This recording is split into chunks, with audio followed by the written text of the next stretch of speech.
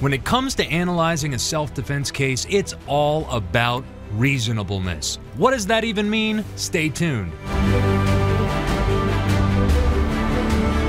This is attorney Andy Marcantel and attorney Marc J. Victor. We're the partners of the Attorneys for Freedom law firm here today to talk about an incredibly important concept in what we do as self-defense lawyers, reasonableness. How you doing, Marc?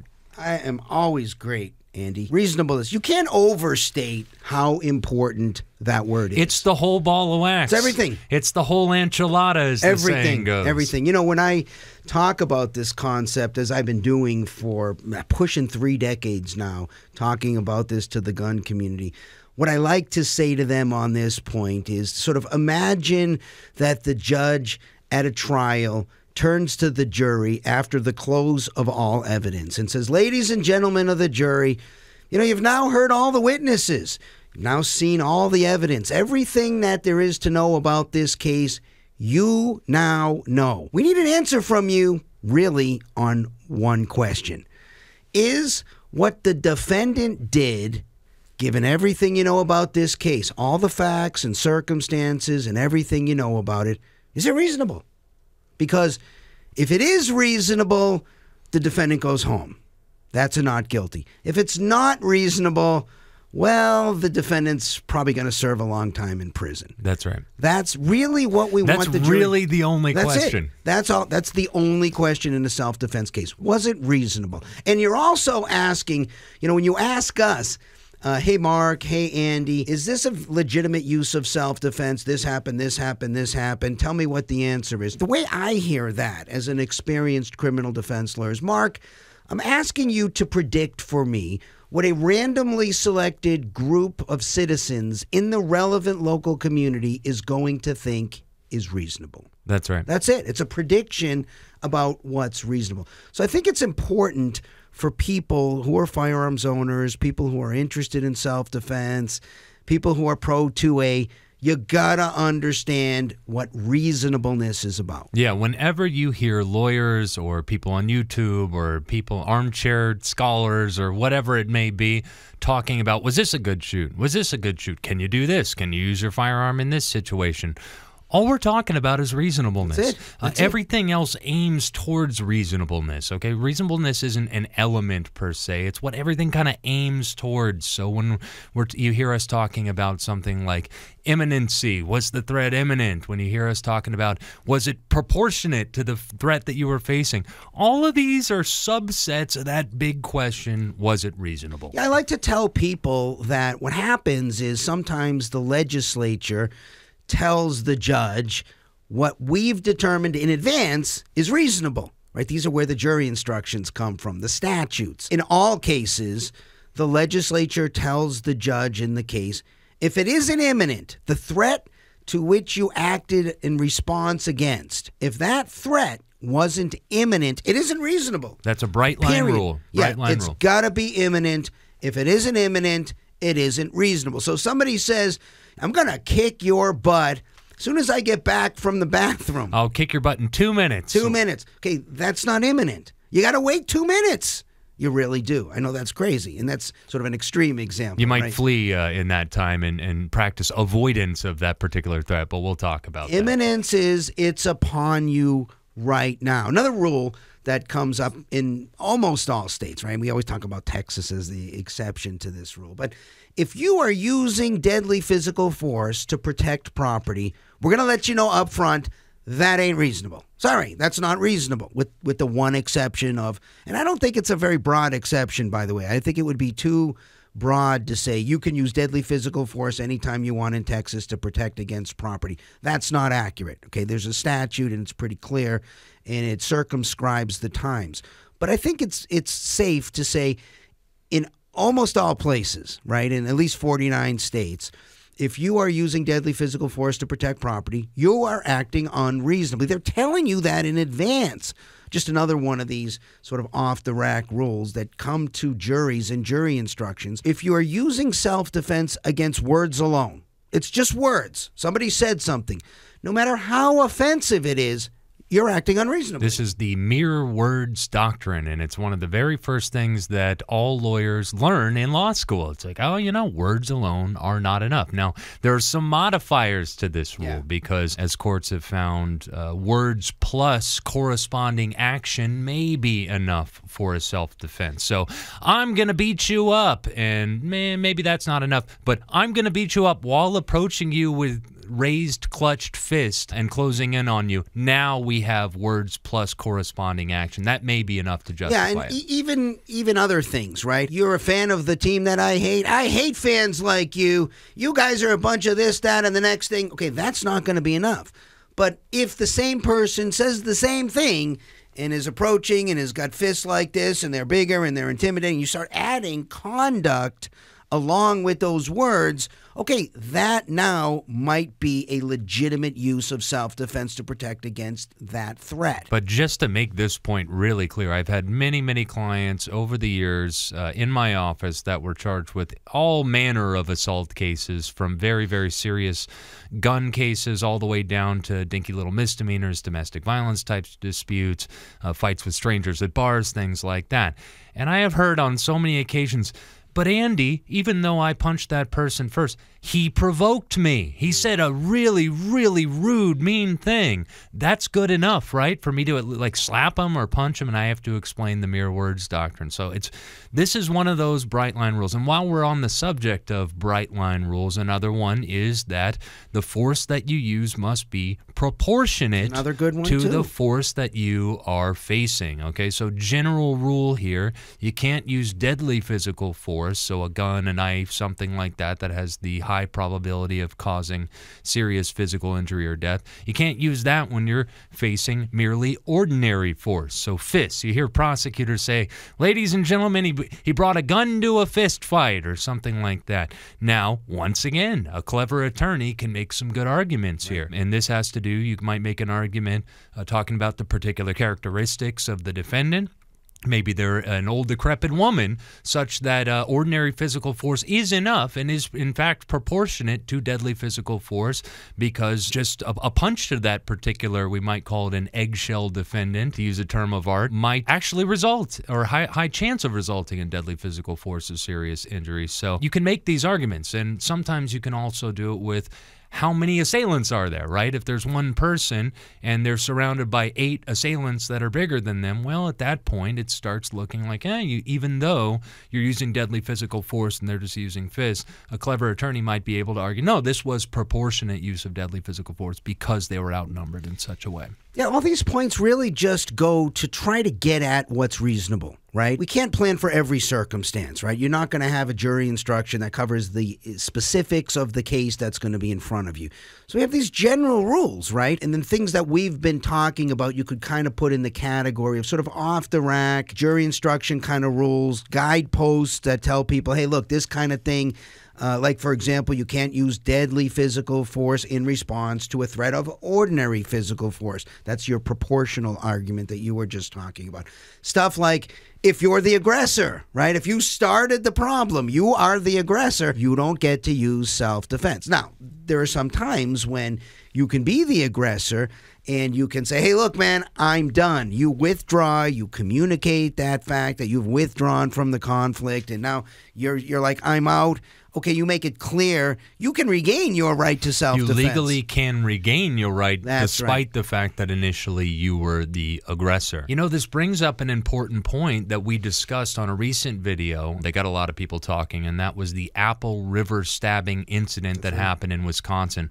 A lot of people said, well, the guy came over to the group of kids and started being aggressive with them first and harassing and everything like that. And yeah, while it's true, at the time that the kids attacked him, he was kind of putting away and wasn't really doing anything to them. He started it. Well, there's a strong argument legally that he reclaimed the right to claim self-defense. Even though he came over to it at first, it was clearly over. The confrontation between him, as far as that video shows, is clearly over. He's not being aggressive with them. So, yeah, this is legally significant when you withdraw from being the initial aggressor. It all speaks to the reasonableness of the act of self-defense. Yeah, that was a really controversial point in that video, because I recall recall, his testimony was that he sort of slipped in the river and kind of fell on that tube. Right. I watched the video. I thought that was a reasonable explanation. But even if it wasn't, right, say he's the initial aggressor. I remember some people even commenting on our video and say, hey, this guy was the initial aggressor and that's the end.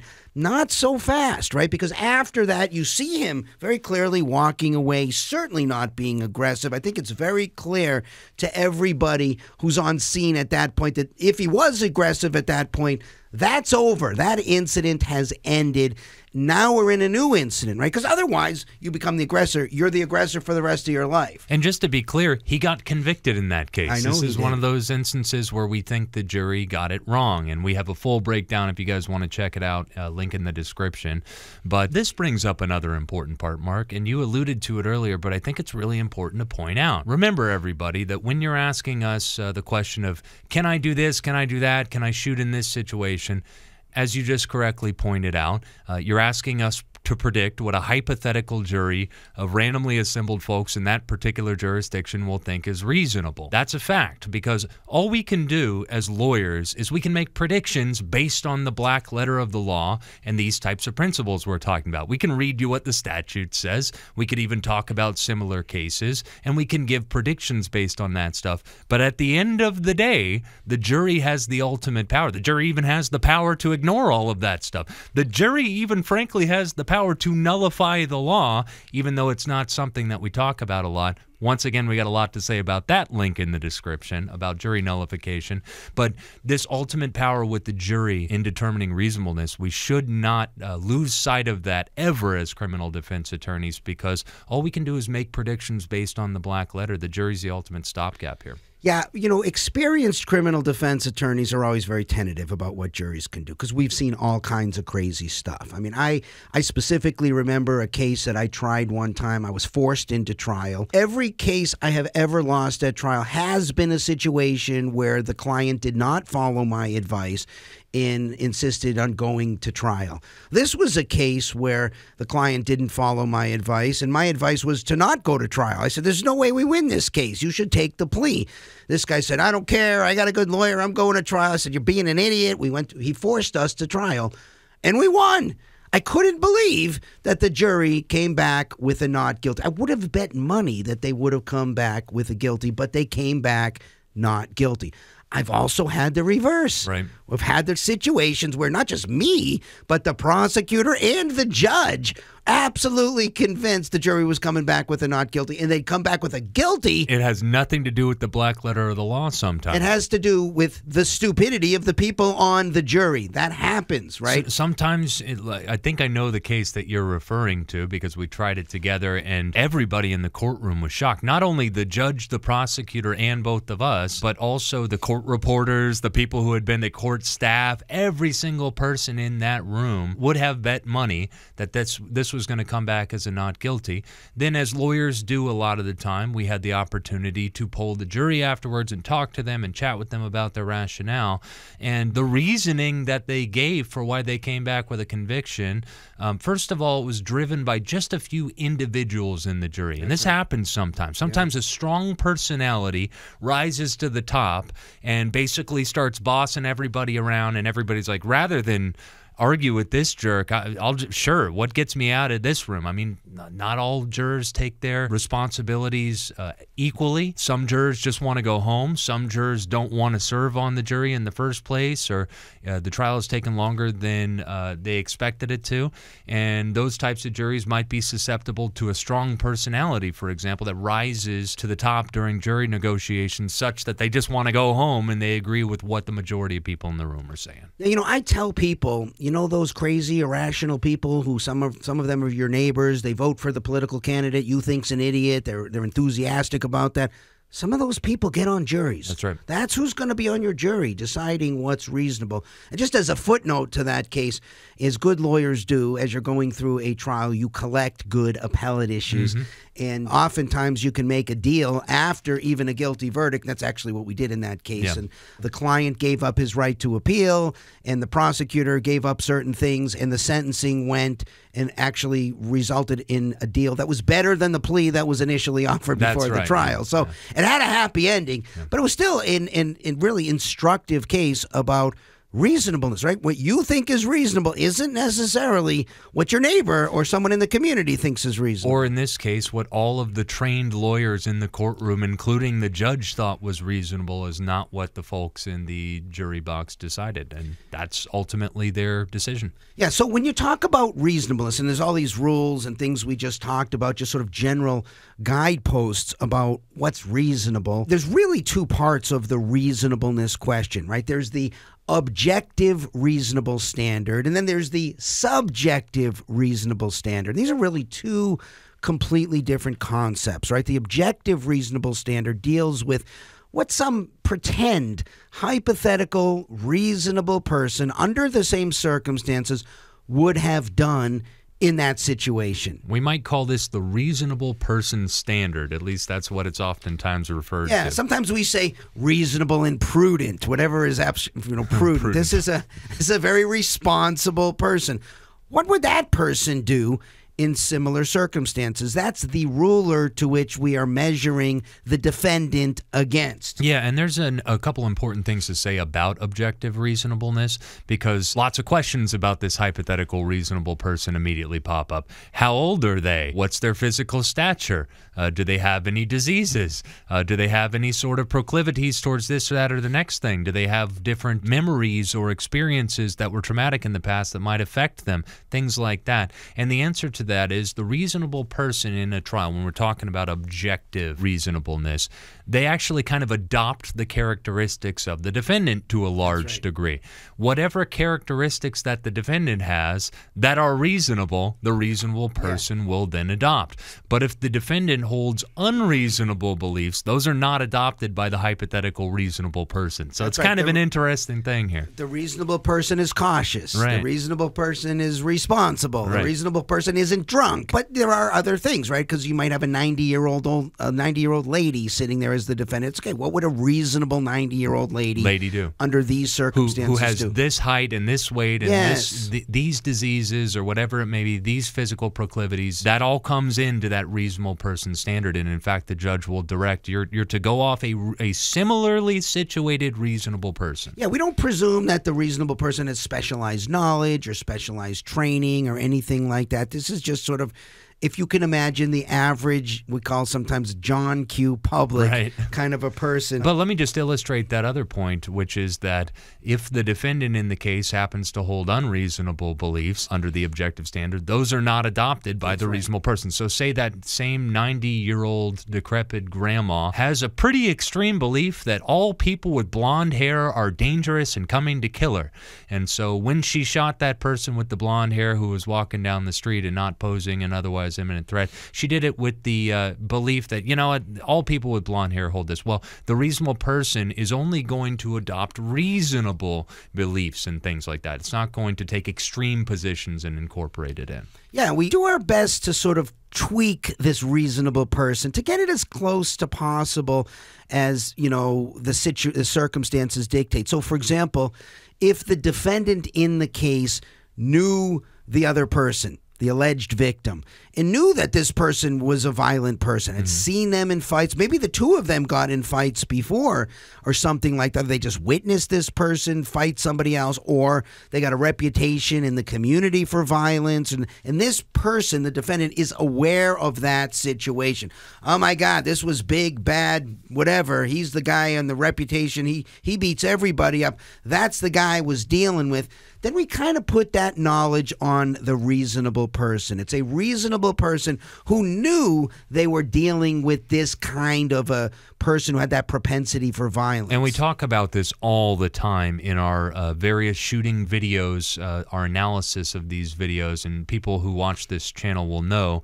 We'll often add a footnote in there where it's like, all right, so at this point, you know, he fires the gun. Now, maybe he knows this person and knows that they beat up his friend or beat up his wife before or something like this. And if he knows that, then it becomes relevant in that reasonableness factor. But then there are other, like, for example, to pick a high-profile example, the Kyle Rittenhouse case.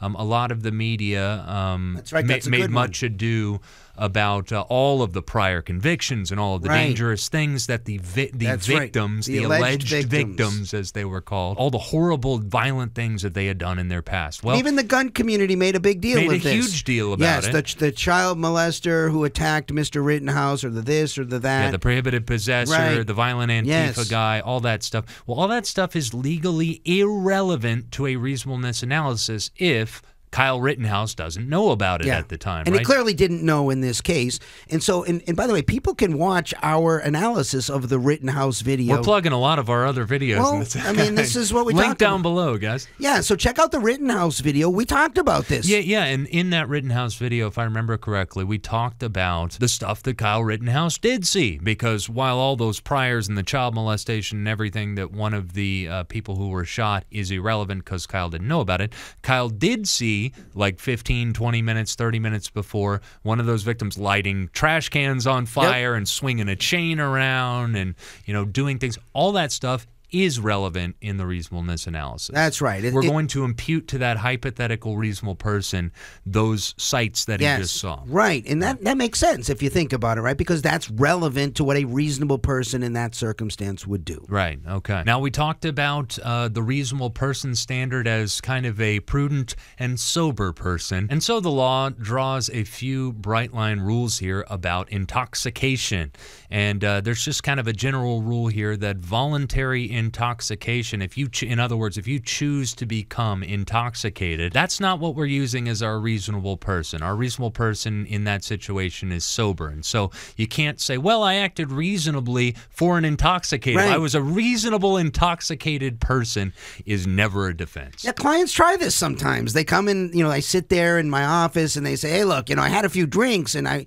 was drunk. And so what do you expect me to do? Yeah, I wouldn't have punched him if I wasn't drunk. Come on. And I say, sorry. The law doesn't, it gives you some things, the things we've talked about, those specific circumstances, we bring those in to apply to the reasonable person.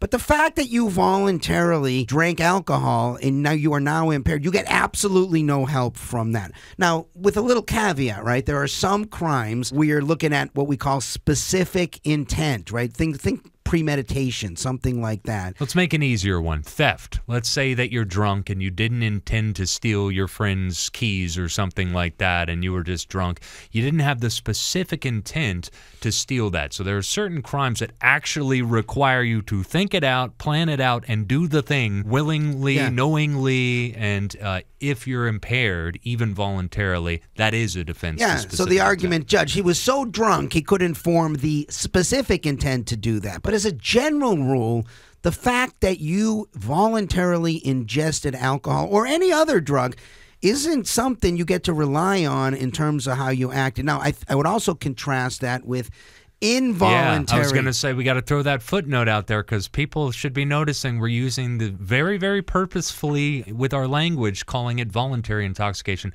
because while voluntary intoxication is never a defense in this respect, involuntary intoxication always can be a defense. So in other words, somebody drugged you, you took a substance, or somebody forced you to take a substance, or you took a substance unknowingly. Maybe you've been prescribed something by a medical professional negligently and it had an unexpected and unwanted adverse reaction. That's based on a few real-life scenarios that we've handled. We have a case in our office right now, and obviously we can't talk about it, but where we're asserting involuntary intoxication as a defense. And so if somebody slips something in your drink and then you do something, okay, that's a defense. Now, of course, you still got to show that the intoxication was involuntary, not voluntary.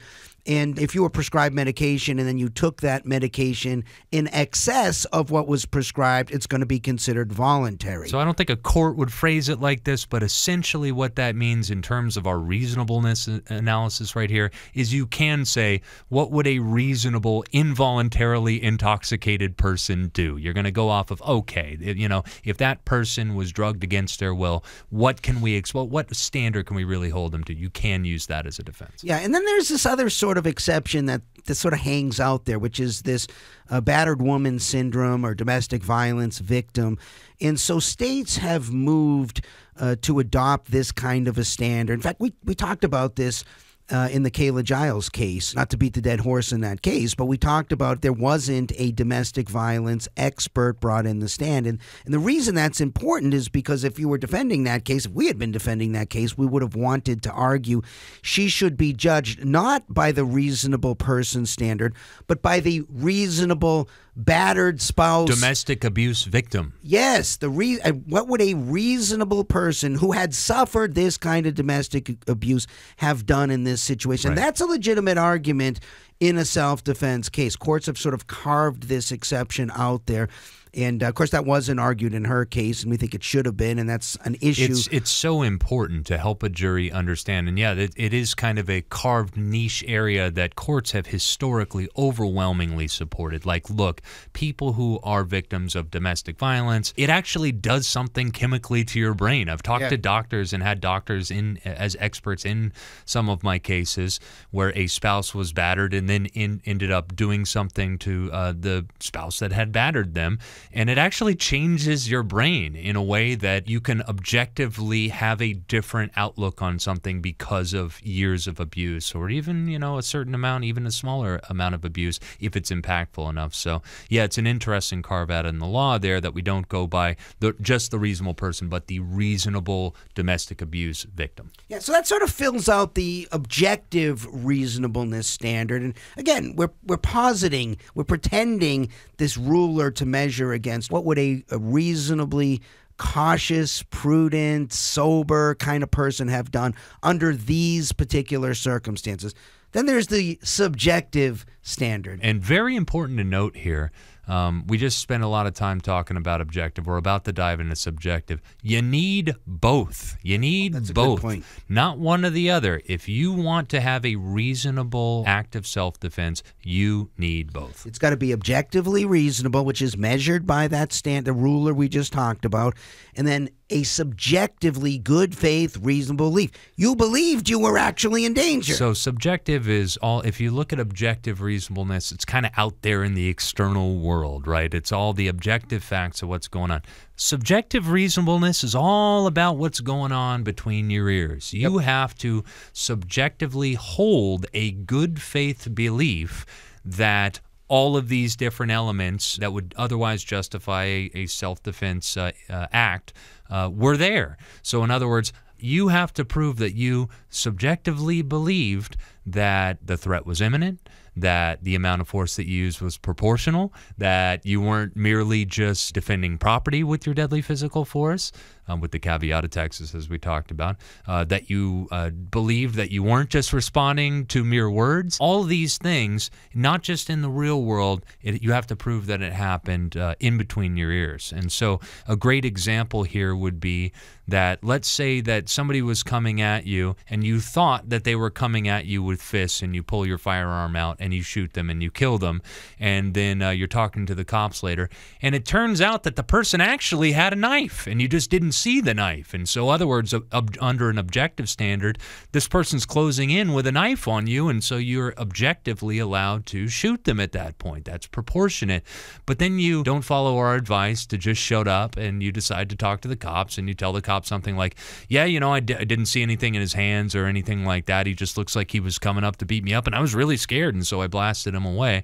Well, now you've lost your subjective standard, and you need both in order to have a valid act of self-defense. Yeah, another way to say it is, imagine a set of circumstances where that person acted as a reasonably prudent person. It meets the objective standard, but the defendant opens his big mouth and says, I wasn't really afraid of the guy. Right. Oh, I've had that. I wasn't really afraid of him. I took several cases. I figured I had the opportunity here to use force in self-defense, but I wasn't actually scared. You just blew your self-defense case. Yeah, cops will ask defendants sometimes, so did you think he was going to kill you? This is, I mean, they know enough to ask you that. Yeah. But did you think he was going to kill you when you shot him? Not necessarily going to kill me, but he looked really angry and he looked like he was coming at me. You just potentially blew your self-defense case, right, on your subjective reasonableness. Yeah, and of course, we don't yet have the technology to actually read somebody's mind. So, people are probably wondering, how do you figure out what's actually between the ears, what's going on? And it's really two ways here. One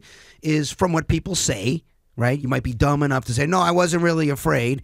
Or you might say, I was scared as hell. I thought the guy was going to kill me. Okay, that's a good statement in terms of a subjective, reasonable belief.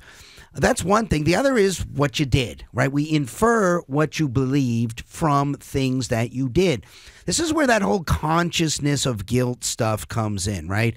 There was that taco shop shooting that came up. We did that video as well. I don't know if we want to link that one, but that one was in there. And in that video, the guy flees the scene. Right. He gets in his car and he takes off. And so a prosecutor is going to argue that what they'll call consciousness of guilt. He thought he was doing something wrong, i.e., he didn't have a subjective belief that he was acting in self-defense. That's why he took off. That's why he tried to hide the weapon. That's why he did something with the witness or whatever.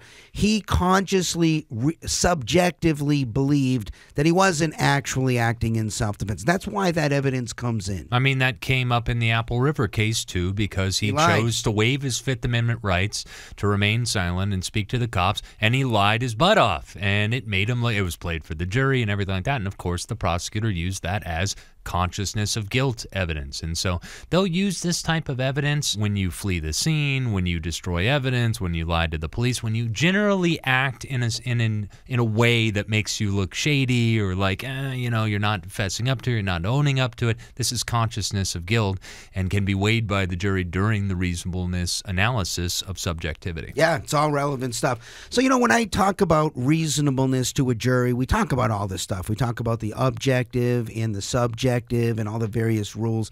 But I like to explain to them, I say, think about it as a range. Think about it as a realm. Reasonable people sometimes disagree. Reasonable minds disagree. It's possible that a reasonable, prudent, sober, cautious person could do either this or that. Right.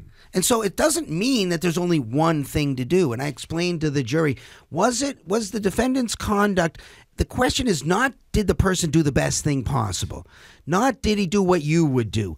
What he did, is it within that range? And we, of course, want to make it a big range. I like that you bring this up because another way to put it is the law does not hold you to a standard of perfection. That's right. The law holds you to a standard of reasonableness. That's right. And that's all we're asking. It's not did you act perfectly or did you do the best thing or even did you do the right thing.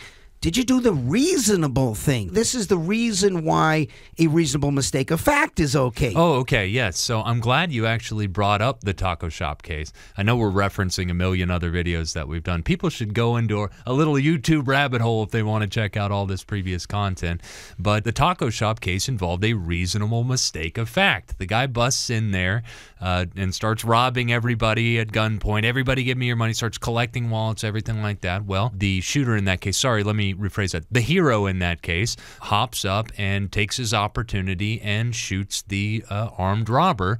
And then after he downs the threat, he discovers in horror that the gun is plastic. It looked like a real gun. It presented like, if you look at the video, it doesn't have an orange tip on it. It's not multicolored. It was intended to look like a real gun by the robber. He probably thinks, oops, I screwed up. And he looks at it, and he definitely thinks that because he chucks it at the wall, and it's like, oh, he's no. Pissed. And then he flees the scene, right? He hops in his car, and he leaves, and everything like that. Well, reasonable mistake of fact is implicated here, and we talked about this in depth, which is that if a reasonable person, here we go with that reasonable person standard again, if a reasonable person would have believed that that was a real gun, in other words, that there was an imminent threat of deadly physical force or serious physical injury, then that mistake doesn't matter. It's irrelevant. It is to throw it out that was a fake gun. The reasonable mistake of fact doctrine, which is present in every single state's jurisdiction in the United States, would allow you to use deadly physical force if you believed it was reasonably necessary to do so, even if wrong. Yeah, I think it's a really important point, right? Because people think, oh my God, I made a mistake.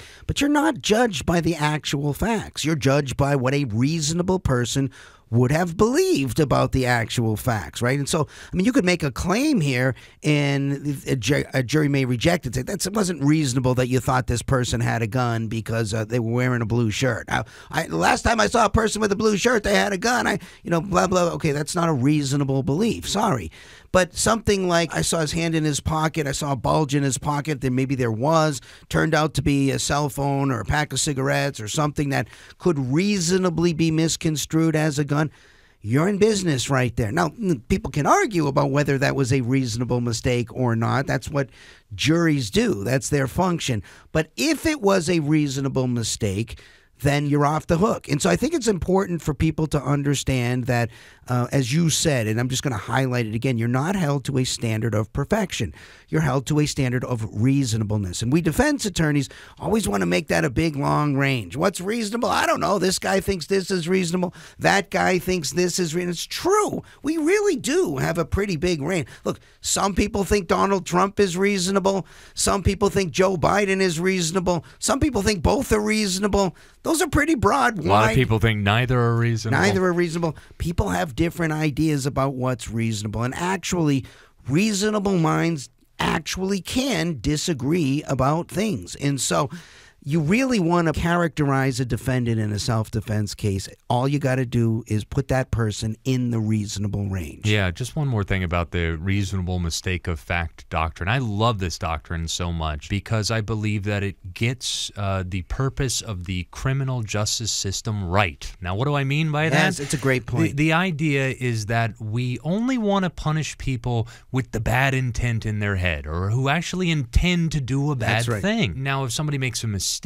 or something like that, that's something maybe to be handled in the civil realm. That's something like maybe there's some damages or something that they caused. But if they didn't intend to do those damages, that's what the criminal code is for. It's to punish people who had the bad things in their head.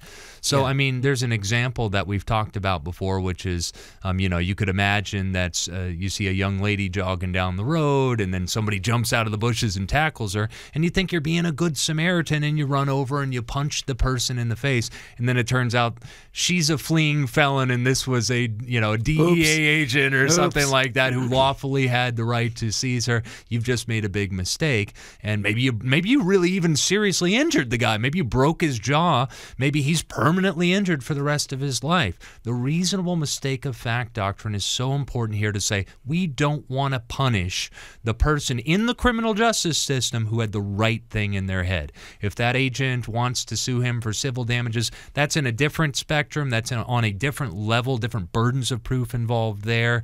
There are some defenses that one could reasonably assert even there, but that's not the purpose of the criminal justice system. I love the reasonable mistake of fact doctrine because I think it, in a very productive way, tries to sift out who belongs here in our world, right? Yeah. We should also say something about presumptions because, there is some areas in the world where you stand that the law says, look, you're presumed to be acting reasonably. Now, with everything we just said about reasonableness, given that it's the whole ball of wax, if you are presumed to be acting reasonable and the jury is told, hey, ladies and gentlemen, because somebody forced their way into the defendant's home, the defendant is presumed to be acting reasonably. Like, that's big. Huge. You want that presumption. If you can get that jury instruction from the judge, you're in good shape. Incidentally, that's the presumption that Kayla Giles did not get. That's right. Because it's not just your home,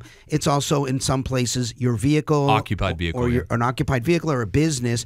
And it's only a forcible entry. And if you remember from that video, it wasn't so clear from the actual video, which was grainy and from a distance, about whether he opened the door, whether he sort of forced himself in. It was hard to tell from the video. And the daughter had said, he was jumping at her, which made it seem more forcible. And then she took that statement back at the trial. And in the Court of Appeals decision, they specifically said that there wasn't evidence based on her statement at trial that the entrance was forcible, therefore no presumption of reasonableness. Yeah. Now, there are different kinds of presumptions in the law. Some are rebuttable and some are not rebuttable or irrebuttable. Before you get into examples of those, let me just talk about it generally for people who don't speak legalese, right? Because that's the purpose of this, is to educate people about how these things work. Think of it like this when you're talking about presumptions. What the heck's a presumption? Because somebody might hear that and think, oh, does it mean you presume something or something like that? Here's what a legal presumption is. Imagine that the lawmakers in your state decided, you know, there are some situations where when people are weighing whether the conduct was reasonable or unreasonable, we want to put a little bit more weight on this scale over here, on this side of the scale. And what are those types of situations? Well, we think that being safe in your home is really important. We think that being safe in your car when it's occupied, when you're sitting there and somebody's trying to break it, we think that's really important. And so we're going to create laws that basically say, look, the jury can still weigh out everything. They can still hear everything. They can still hear both sides of the argument from the prosecutor and the state. But we're going to put some weight on that side, on the reasonableness side, if you were in your home and somebody broke into your home. We're going to put some more weight on that side if you were in your car and somebody's breaking in. So think of it as if the legislature is just deciding areas where they think, we want to put a little bit more weight towards reasonableness. Yeah, I mean, if you tell the jury in a self-defense case that the defendant is presumed to be acting reasonable, it's a rebuttable presumption, which means that the state or the government, the prosecutor, now has to present evidence to convince you otherwise. This isn't really that far, frankly, from the way that all states have the burden of proof here, right? It didn't used to be this way. Self-defense used to be an affirmative defense. So that meant that the defendant had to raise it and the defendant had to prove it by preponderance of the evidence. But now, and I think it's all states, have gone the other direction and said once the defendant raises some evidence to convince the judge, okay, there's enough here for a jury instruction. It's not very much. The defendant just says, essentially, I acted in self-defense. There's some scintilla of evidence there. The judge is, okay, I'll give you the jury instruction. And judges generally err on the side of giving the jury instruction because, failure to give a jury instruction, if a court of appeals says, you should have given the jury instruction, that's reversible error. Definitely going to be a reversible error. And then, jury instructions are a fertile ground for getting cases reversed. So it's a pretty low standard to get that jury instruction. Then the government has the burden to prove beyond a reasonable doubt that this was not self-defense. Said another way, the defendant did not act reasonably. So adding a presumption onto that to say, okay, the defendant, because there was a forcible entry into his or her home, is presumed to be acting reasonably, maybe doesn't add a heck of a lot in that environment. Yeah, but Mark, this point harkens back to something we were talking about earlier, which is all you're doing right now is talking about the black letter of the law. And yes, those of us who practice the law know that a presumption that they're presumed to have acted reasonably really isn't that far from the pre-existing fact that the state already has to prove the damn thing beyond a reasonable doubt. But you want it. In the real world, when that judge, we've been there, when that judge turns to that jury to read them the jury instructions and says, ladies and gentlemen, the defendant is presumed to have acted reasonably. It's so impactful. That's gold for your impactful. For your cross-examination. Yeah. You can pull that out, put it up on the screen. The judge had just instructed you for your closing argument. The person is presumed to be acting. Now, if they're acting reasonably, that's the end. Yeah. So that's a very important point to bring out there on presumptions. But most of them are rebuttable. But it's still, remember, you're dealing with people who aren't trained in the law, right? These are jurors who are pulled out of their lives in all different careers. Some people say these are the people who couldn't get out of jury duty, who are there on your jury. Not all of them. Not all of them. But some of them. You want everything you can have, right? This is a high-stakes game, and if you can get a presumption because there was a forcible entry into a home or a business or an occupied vehicle or something like that, you want that presumption. One other point I want to make before we wrap up here, too, because I think a lot of people get really excited about, the Castle Doctrine and stand your ground and duties to retreat and all this stuff. And look, most states don't have a duty to retreat. Some of the states that are, hardcore anti-gun states, think of the two coasts, they have statutes that say if you can retreat in complete safety before you use deadly physical force, you must retreat. Then they have exceptions to that. Think of that as the castle doctrine, that if your home is your castle, you don't have to retreat from your home. Many of those states will also add you don't have to retreat from your business. You don't have to retreat in some of them from your vehicle, something like that. And that's all true. But man, if you retreat, it sure makes it a lot easier for us, right? If you attempted to retreat, it makes it a lot easier for us to argue you are acting as reasonably as possible. So I always tell people, even if you're in a state, and you probably are, where you don't have a legal duty to retreat, for two reasons it makes sense. Number one, if you can avoid the whole problem and you don't avoid the whole problem, this is really dumb. Yeah. This is really dumb. Even if you're involved in a very defensible case, you don't want to be charged with a crime. If you are charged with a homicide, even if it turns out to be completely defensible, you've already lost. You're not going to feel like a winner. I know, because I've had people who have gone through long, arduous trials, and at the end, the jury comes back. There's an acquittal, and not guilty, and they're relieved. But you sure don't feel like a winner. The last couple years of my life, up to a couple of years, have been hell, going through the stress and worry. You check your ego. If you're going to carry a firearm, check your ego. And if you can retreat, you're smart to retreat.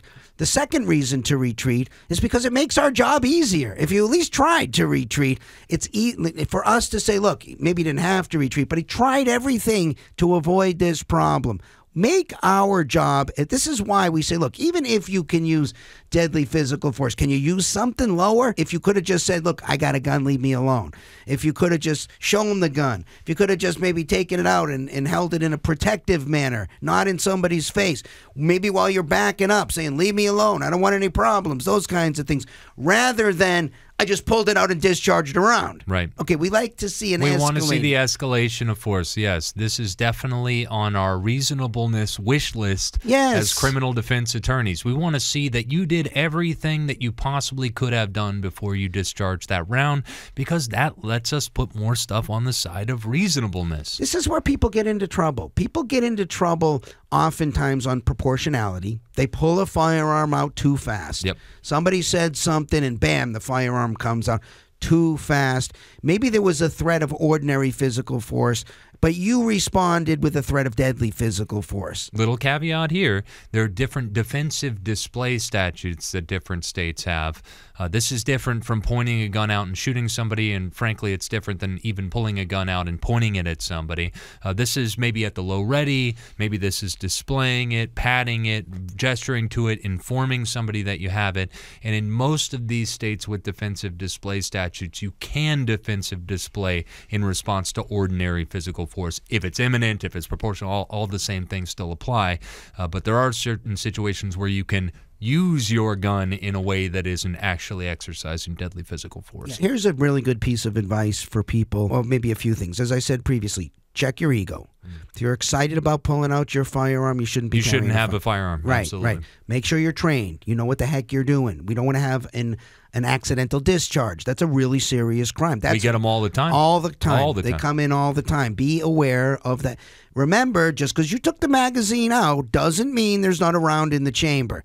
Check it every single time. Follow the gun safety rules.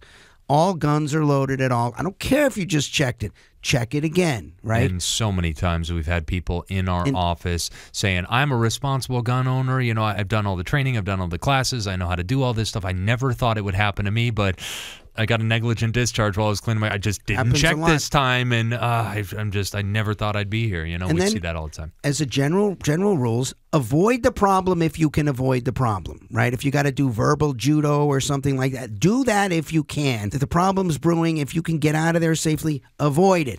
And then if you can't, use the least amount of physical force or deadly physical force that is reasonably necessary to repel that imminent threat. The least amount. Don't go overboard. You got to act. Sometimes you have to act decisively, right? You don't have a problem. You have a right to defend yourself.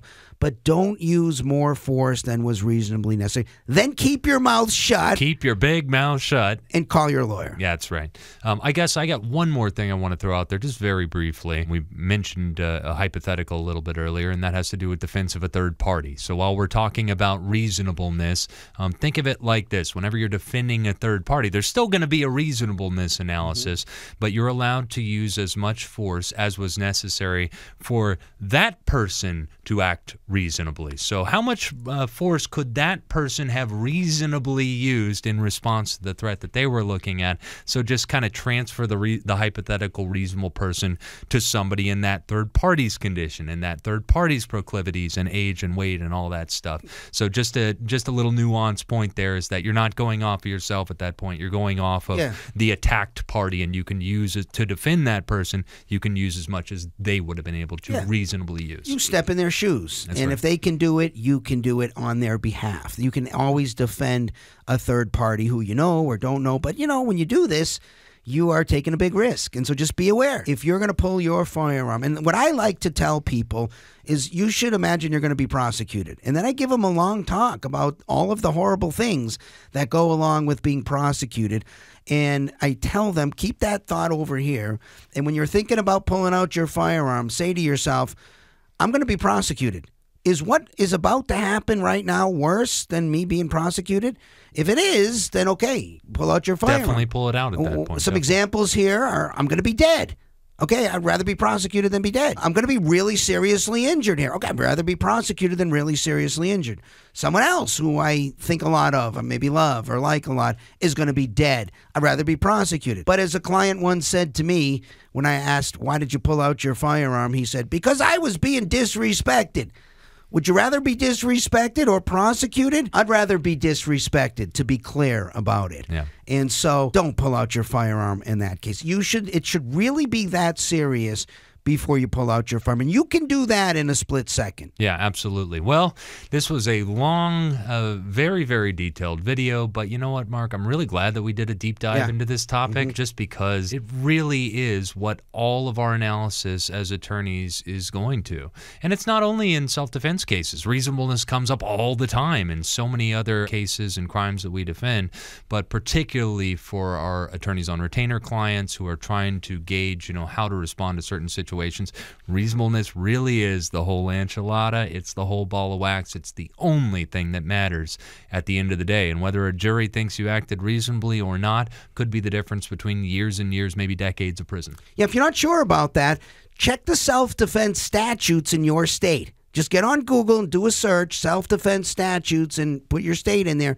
You're going to see that word reasonable or reasonableness a lot. A bunch of times. Yeah. It's all over. It's all about reasonableness. Awesome. Thank you very much for tuning in today, guys. Go and check out attorneysonretainer.us to learn all about our self-defense program and what it can do for you. Also, check out attorneysforfreedom.com to learn all about our law firm and our philosophy in defending our clients. If you enjoyed this video, be sure to like it and subscribe to the channel and share it with a friend. Until next time, this has been Attorney Andy Marcantel and Attorney Marc J. Victor.